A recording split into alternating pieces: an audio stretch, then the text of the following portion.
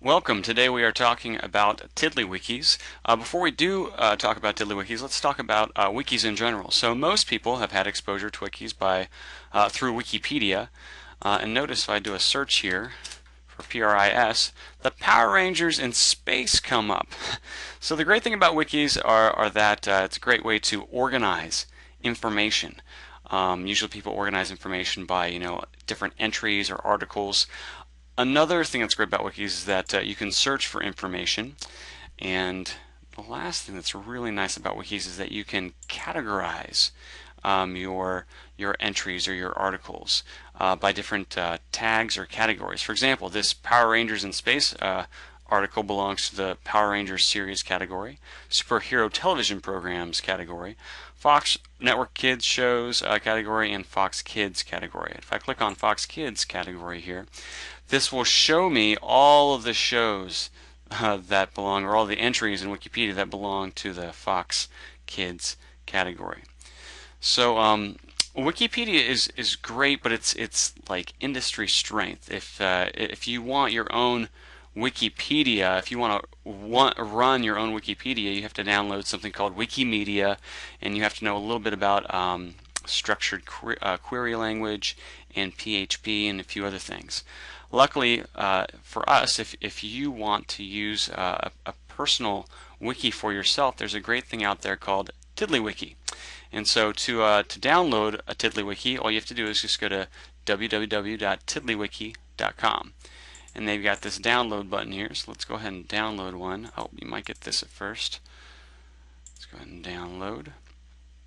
We'll just go save and click on desktop here, and we'll download it to the desktop. Now, before we do anything with our TiddlyWiki file that we just downloaded, you first want to do two things. You want to create a folder for this TiddlyWiki file to live in, so I'm going to call this Tiddly folder. You can call it anything you want to. I'm going to move the file in there, and then I'm going to go into the folder. Now, before you even open this up, you want to go to Properties, and you want to come down here to where it says Security, and you want to unblock. And that way we will now be able to save to this TiddlyWiki file. Let's change the name to, let's call it, I'm going to call mine CrowWiki. Now I can open this up, and let's see if Firefox is going to give me problems. Not today, hopefully. Here we go. So notice when TiddlyWiki first opens up inside your browser, it has a title and it's a subtitle. Then you've got this entry called Getting Started. Over here you've got your menu options. You can create a new entry. We call it a new tiddler. You can create a new journal, which is just kind of like a journal entry, and you can save changes. The reason that we created a folder for this file to live in is because whenever you create nope, that's not the right one. Let me close this one. Here we go. Whenever you create an entry and do save changes, TiddlyWiki will actually create a backup of itself from the point from where you started. So you'll have a backup, and once you start saving changes every now and then, you can accumulate quite a number of files. So it's always nice to have those files live in one folder instead of just all over your desktop. So let's go back in here, and let's go ahead and change the name here for the site title. So I'm going to click on the site title right here. I'm going to go to Edit, and I'm going to change this to CrowWiki. Click Done, and notice how it changes to CrowWiki. I'm going to change the site subtitle, and I'm going to change this to a quote from one of my favorite movies, Anchorman. I'm going to say, "Oh, milk was a horrible idea." Click Done, and notice how this changes. Okay.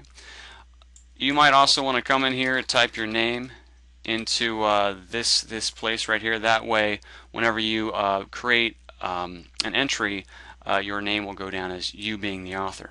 So now we've changed the default settings for the title and the site subtitle. We can go ahead and close these entries. So you can go close right here, or you can just come up here and say close others. I'm going to go ahead and close this entry for the sake of simplicity. Let's go to New Tiddler. Let's create a new entry. I am going to call this one My Favorite Movies. In here, I'm going to type, these are a few of my favorite movies. TiddlyWiki uses markup. Markup basically is just another word for code. If I want a bulletin point, I can just use an asterisk. So I'm going to type contact, fantastic movie, asterisk, let's say Good Will Hunting, another fantastic movie, Lord of the Rings, The Matrix, and how about something from this past summer, Up, fantastic movie.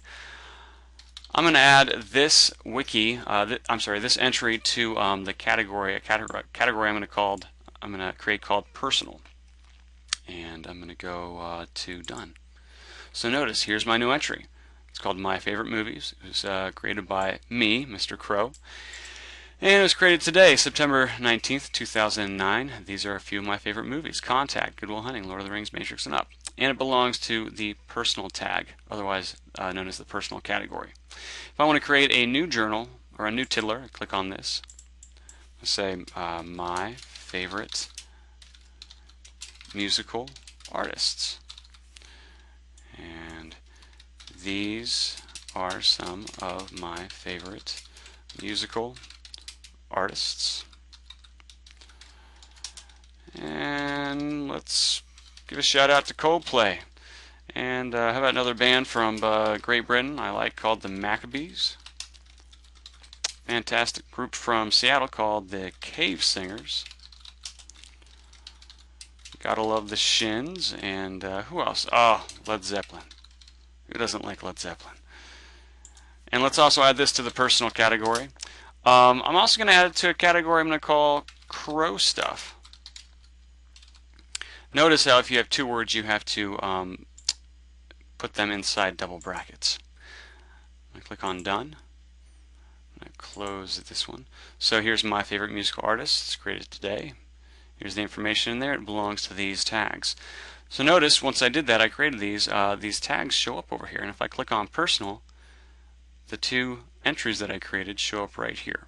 And I can click on them to make them show up. So, new journal is basically just the same thing as an entry, except it just puts the date in there for you. Today, I created a TiddlyWiki tutorial. Click on Done, and here we are. We're finished. To save my changes, I'm going to click on Save Changes, and I'm going to click on Remember This Decision. I'm going to click on Allow. So I can go close. Notice if I close my TiddlyWiki here, I now have a backup in this folder.